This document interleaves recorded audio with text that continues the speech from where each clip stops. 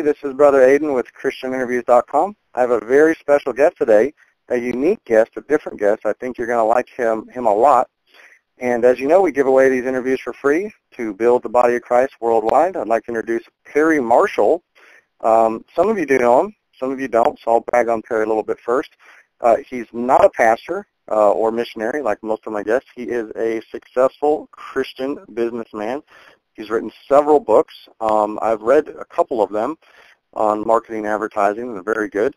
So I'll let him share a little bit of his background real quick, and then we'll dive right into it. How are you, Perry? I'm great. It's a big honor to be here. And, you know, you've got very distinguished guests from mostly different walks of life than me, and I really appreciate what they do. So it's really special to be here. Thank you. Well, thank you for taking the time. So real quick, just so the business people know who you are, or the non-business people, which books have you written, and where do you live, and what's your testimony? I'm from Chicago. I'm known for a book called The Ultimate Guide to Google Advertising, which is the best-selling book on internet advertising and in the book world, and also Ultimate Guide to Facebook Advertising, and then another book called 80/20 Sales and Marketing. And I'm actually a pastor's kid. I became a Christian when I was 4, and I remember I was outside one night, and it was dark, and I just looked in the stars, and I just remember having this kind of palpable sensation like, you know, that guy that Mrs. Alms, the Sunday school teacher, talks about, he put all that stuff up there. It was just this realization. So, you know, I grew up a Christian family and everything like that. I would say my dad didn't really have a business bone in his body. He was like a ministry guy through and through, but I just always felt drawn to the business world. And, you know, and I would also say, you know, I have a very intellectual bent. I'm an electrical engineer. It comes out in all the different stuff that I do, and so direct marketing actually makes a lot of sense for a person like me because it's very rigorous. And that also brings an intellectual bent to the way that I share the gospel and how I think about faith. So there's a lot of stuff we could talk about here. That's what I'm excited about. And just so everybody knows, and we'll post these on my website, Perry's 2 sites that are not business related are coffeehousetheology.com, which I read for at least a couple of hours this last few months, which is great, and cosmicfingerprints.com. And so I am going to ask you a business question, but I'll wait for a little bit later. But first, let's start off with this. What are, you'd say, the biggest points for the Coffee House Theology site, the Cosmic Fingerprint site, that kind of sets it apart from Josh McDowell or Lee Strobel or those other apologetic guys that I like their books, and that, you know, either Christians aren't aware of, that we have this extra ammunition to defend our faith, and sometimes we have unsaved, you know, people that listen to these interviews that they might go, wow, you know, I never realized that before. Well, so, you know, I respect all the guys that you're referring to. I would say that oftentimes I feel like those guys, or not really them in particular, but I guess a lot of people in the apologetics world are playing softball instead of hardball. And I also I hate the word apologetics. I'm not apologizing for anything. I think a better word I would call myself an advocate of that faith is rational. It is philosophically and logically necessary for everybody to operate on a set of assumptions, and nobody gets to have a set of assumptions that are not arrived at without some form of faith. Okay. If you believe that the universe popped out of nothing for no reason at all, that is faith, okay? If you believe that there's a prime mover, an infinite force outside of the universe, that's faith too. You're gonna you're going to have some kind of faith. It's just a question of what makes the most sense. So I guess the story behind those two sites, so Coffee House Theology is kind of as the name implies, and Cosmic Fingerprints is definitely on the science side. My younger brother went from being a Christian missionary in China to almost an atheist in the space of 4 years. And Wow. He's absolutely one of the smartest people I know, and he has a real gift for asking penetrating questions. And I just felt he was asking questions deeper than anybody else had pushed me with. And I already done a lot of stuff like this before, and he was dragging me with him. And the long story short is those sites grew out of my frustration with the current stuff that was out there. In particular, the Cosmic Fingerprint site. And the Cosmic Fingerprint site attacks the questions of biology from the standpoint of an electrical engineer. And the really short version is Brian started asking me all these questions about, evolution and all this kind of stuff, and I had never dug into it, and suddenly I felt that I had to, and I just floundered helplessly for quite a while. I did not find the books, most of the books and things on the topic, to be satisfying. I found gaps and omissions in all of them. I was disappointed, and I ended up buying 100 books and reading several hundred scientific papers, and but I had a big epiphany when I realized that everything in genetics had a parallel in information technology. In 2002, I wrote another book called Industrial Ethernet. Ethernet's, the wire that your internet comes through, and it was all about how the packets of information are assembled and sent across the wire. And I suddenly realized that the data structures in DNA were eerily similar. And that if you worked the argument down to its foundations, you had in the genetic code an indisputable evidence of design. Nothing like it exists in nature outside of living things, not even close. And, maybe that means the universe is intelligent enough to give birth to life. It doesn't necessarily mean a creator stuck his finger in and created a miracle. But either way, it tells a story that no atheist would ever be comfortable with. And in fact, there's a lot of things that you just don't learn about. I like your titles here. I got to interrupt you. So I want people Sure. to really look at the sites. On Cosmic Fingerprints, it says, New Scientific Evidence for Existence of God, Seven Yes. Great Lies of Organized Religion, Yeah. Origin of Information Challenge. If you can read this, I can prove God exists. It's Yes. interesting, a great one. And then Atheist Riddles versus Atheist Blog. And, atheists are very bold, and they'll challenge. So my challenge, I guess, would be to both Christians and non-Christians is go read Perry's site, and you'll be floored. I mean, I've read the Josh McDowell books. I've read the Lee Strobel, and I like Perry's stuff more. That's why I'm interviewing Perry today. So, this is some good stuff. The atheists really do play hardball, and everything on that site it comes from walking into the atheist forums and debating with atheists and backing them into a corner 100% of the time. In fact, there was a radio program, and I won't tell you the name of it, but I was invited onto a radio program a few years ago, and then the host had to cancel it because he couldn't find anyone who would debate me. In the sort of inner ring of the atheist circles, they all know who I am. And I'm not saying that to beat my chest. The reason I'm saying that is when you go to the site and you read the stuff, it is very well researched, and it is rock solid. And if you understand the positions that I take, you'll be unassailable. And Yeah. that's what you want. And Christianity really does stand up to the scrutiny that it should. Yeah, Paul said, "Have an answer for the hope that's within you," and it's definitely not blind faith. I mean, I was a philosophy major before I got saved at 21, so awesome! This is right up my alleyway. Oh, that's great. I wasn't raised in the church, and my heart got changed, and I said, "Well, I need some information for my mind," so that's why I read Josh McDowell, Lee Strobel. So I already like great. you. Hey, we've known each other 3 or 4 years now, Perry. Come on.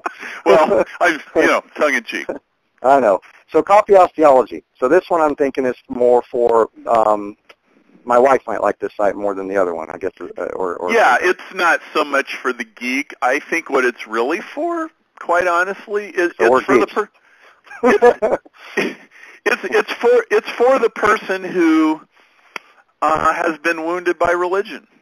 Yes, a lot of people.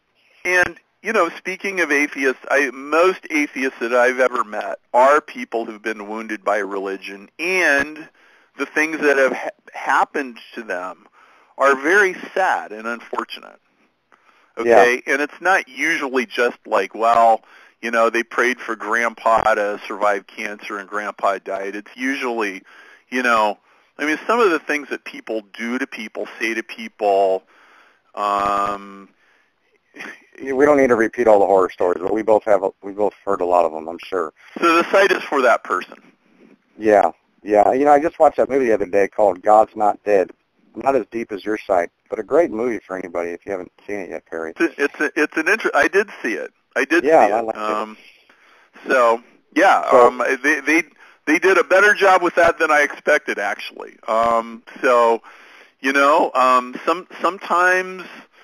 Sometimes Christian efforts can, sometimes they're a little weird, and they did a good job with the plot on that. Yeah, it didn't backfire like many Christian movies do backfire. Put it that way. So give some ammunition, 1 or 2 things that something like my wife could use. I am a geek, so that's okay. I'll admit that. Somebody could use that doesn't get real technical. It's a kind of a powerful thing. 1 or 2 things that's on your site. On the Coffeehouse Theology site, there is an article by Anne Rice, which I got her permission to use, and she is a pretty famous fiction author. She's written a lot of like horror fiction, but it's all historical fiction, and she's very famous for the meticulous historical accuracy of her novels. And she eventually reached a point in her career where she wanted to tackle New Testament kind of stuff, and she really had no idea what she was going to discover. She had left the Catholic Church at 18 and become an atheist, and she'd been that way most of her life, and she started researching Jesus. And on this article on my site, she explains, so she buys a truckload of books and just starts digging in, and she starts making this discovery about the historical Jesus,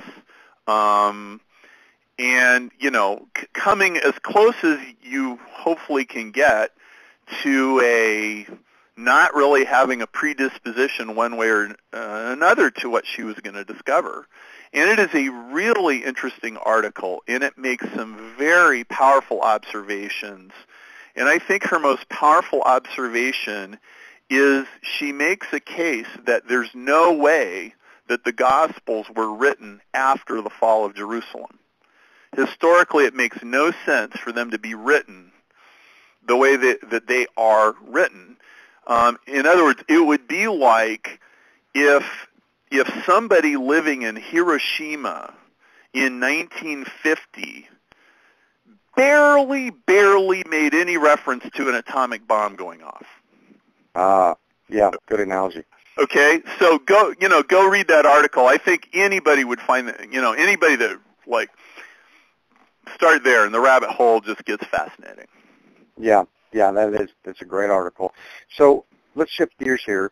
Business and Christian, obviously you and I find a way to mesh those two together and do it ethically and morally. What advice would you have for the Christian businessmen that listen or marketers that listen? Tying into the principles of Jesus, of course. I grew up in what I might call the sackcloth and ashes crowd. It's kind of this attitude that is an extreme distrust of financial success, kind of this unstated intimation that the highest calling you can have in life is to be a full-time minister and everything else is sort of second class. And nobody would actually come out and say that. I don't want to give you the wrong idea, but somehow or another you always felt that way. Yeah. Okay, and you know what? I disagree. I disagree too, Perry. If you, I'm sure you do, and God bless you for disagreeing. I think. Well, I'm on your page. I disagree with the sackcloth and ashes guys. I'm on your side. Kingdom people who work in the marketplace have so much capacity to influence culture, especially when you manage a workplace and you own a company. If you're any kind of author, subject matter expert, authority, then the books you write or the blogs or the emails or the social media that you do, all of that is very powerful. And, you know, we have so many examples from Scripture of people like, you know, Daniel was a respected, a revered man in Babylon. Yes. Revered. Like, hey, what's that writing on the wall? You know, there is a guy that could tell us what that means. Go get him now, right? Yes. Okay, and as a Christian, you want to be that person.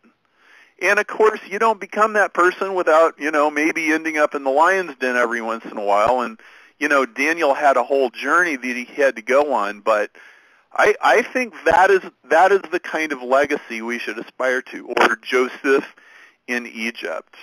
Or, you know, it's easy to forget David was a priest, but that wasn't like job number one. Job number one is military commander, king, you know, political figure.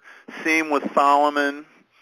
And, you know, those are, you know, those are jobs today no less than they were then, you know, even if, you know, okay, it's not a theocracy. We do live in a democracy, but, you know, Christians should occupy influential places in the world and not shrink back and not be afraid to wield power. And I don't mean, you know, grabbing for it in, you know, some selfish way, but carrying it and wearing it responsibly. Absolutely. Couldn't agree more. We're made kings and priests unto our God. Yes. And many people understand the priest side, the preacher side, but not the king side. And, you know, Old Testament, there was 11 of them for each priest. So, you know, more kings to help fund missionaries and orphans and things that we believe in and help with. So I read one of your articles a little bit back. It was awesome. I loved it. It was fascinating. I just came back from India, so I saw what you saw, and I've seen it in the States, and that is healing miracles. Now, I always say that's second to salvation. I preach salvation first when I preach, and miracles is a bonus, so it's secondary. And then I've seen it with my own eyes, and I saw that you saw that, and I was so excited. I said, let's talk to Perry about that for a minute. Oh, man. Well, you know, for years I was decidedly neutral on the subject, and I'm thankful that I was, because I just hadn't seen enough to judge. I had some charismatic friends, and they would kind of make their argument, and I wasn't really sure what I thought. I grew up in an environment that was anti-charismatic. Like, in fact, some managed to sneak in and do a concert, and in the middle of it, he was talking about a deliverance that somebody did on his mother, and they said, "Oh, we've had enough of you," and they said, "We are never inviting you back." So I've kind of, you know, I've lived in the anti-world, and I've lived in the don't ask, don't tell world. Well, I'll tell you. Now, having seen what I have seen, I have seen deaf people here. I've seen that twice now. Okay, I've seen not maybe hundreds, but certainly dozens. There's lots of stuff that I have seen, and I have lots of documentation. In fact, coffeehousetheology.com/miracles is like kind of my chronicle of what I have seen. I think that cessationism, the position that miracles ceased after the disciples, it is not only not biblical. Okay, there is no good biblical argument. You can go read them. They're all flimsy. Yes, they are. It's heretical. It is heretical. It is contrary to Matthew, Mark, Luke, John, Acts, the whole entire Old Testament. I know Christians who insist God never talks to people today. That is heretical. Yeah, Hebrews 13:8. He's the same yesterday, today, and forever. That's right. And quite honestly, some of the people that take the cessationist position, I fear, are blaspheming the Holy Spirit. And I'll tell you, what I see happening in the church, and I see it crossing all kinds of lines. It's not in any one particular place. I see a resurgence of the church beginning to take back authority, to heal people, to prophesy over people, for people to live in the Spirit in a way that many of our parents and grandparents would have never imagined, and it is really, really exciting.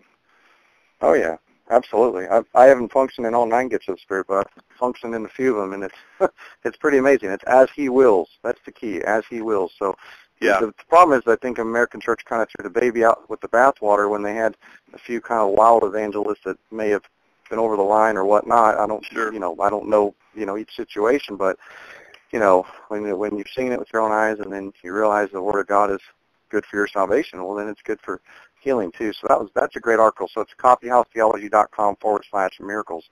I've got, I believe, 3 or 4 minutes or 2 minutes left. So any last thoughts you want to share with the listeners here? Well, just a really quick story. 10 years ago, I was in Kenya, and I was visiting all these AIDS orphans, and I asked about microloans, and somebody took me to see this guy who'd started a business on a microloan, and he was a cobbler. He ran a cobbler shop. Ironically, he was crippled, so he's sitting there against the wall with his crutches against the wall, and he was fixing shoes. And I'm talking to him through the translator. I noticed that he, unlike most people in Africa who kind of have this dull, worn-out, glassy look in their eyes, he was looking him in the eye, and he was sharp and alert, and he was proud of what he was doing, and his kids had uniforms for school, and they had enough to eat, and they had books for school, and there's a line of people at his shop, and I suddenly had this epiphany, and the epiphany was, you know what? Relief work is great, and missionaries are great, and churches are great, and schools are great, but if you don't have entrepreneurs, nobody can pay for any of this stuff. The foundation of America.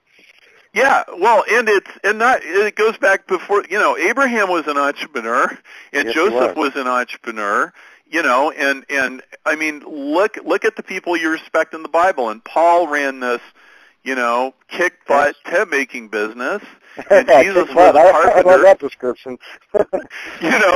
And sometimes we don't know a great deal about their businesses, but other times we do. But it is not normal for people of renown in the Bible to be these weak people walking around with their hand out needing somebody to give them money. They are self-sufficient, happening people.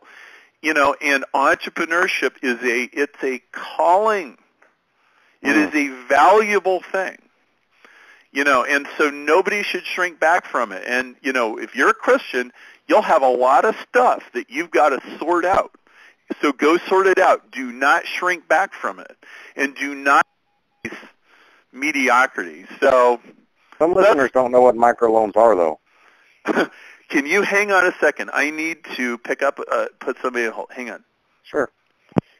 So listeners, microloans are where somebody will loan maybe $20 or $100 to an entrepreneur in another country, and there are Christian. Okay, I'm back. I'm sorry. Yeah, that's fine. So we can wrap up a couple minutes here. Go ahead. I'll let you do the talking on the wrap up. On microloans? microloans and how they help, because I think some listeners don't know what they are. Yeah, so what you saw with your own eyes.